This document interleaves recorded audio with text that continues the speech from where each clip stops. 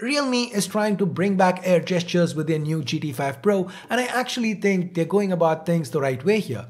Instead of focusing on a few select apps, Realme is focused on navigation for the entire UI.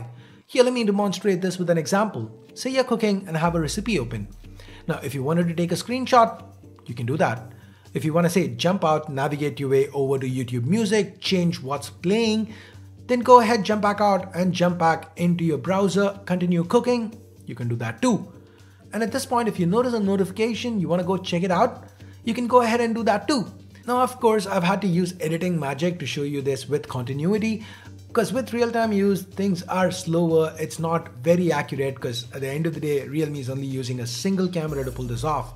But what do you think? Does this look like a gimmick? Do you actually think you could find this useful? Leave a comment.